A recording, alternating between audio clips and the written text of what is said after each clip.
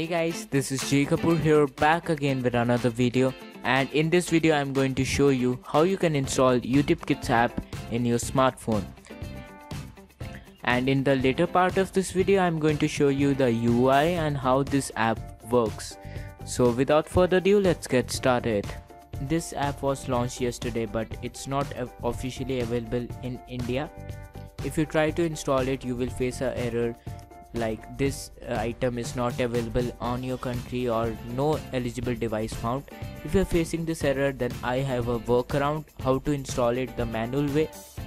So the first thing that you have to do is to just download the APK file from the link down below the description. It's a direct link, click it and it will start downloading. After it's downloaded, just locate where you downloaded and tap on it and click on install. Wait for a few seconds, it will get installed. So if you are facing some errors like unknown sources or for security reasons it's blocked or something like that, just go into settings, then scroll down a little bit, you will find security. Click on that and scroll down a little bit, you will find unknown sources.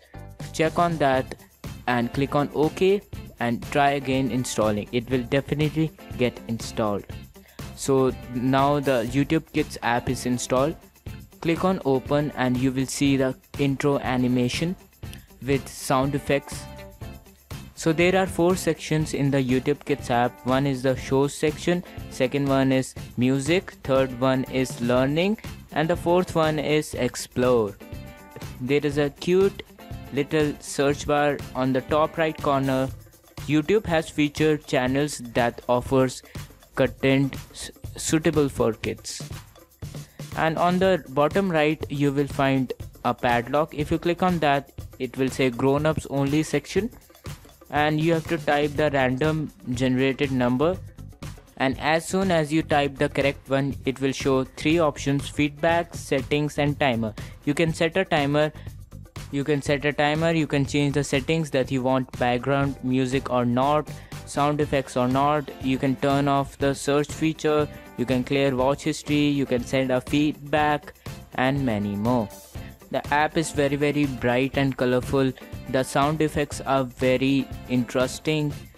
So YouTube has done a very good job in this department. This app is very simple. No annotations, no comments, no like, dislike, no subscribe button, just plain good video.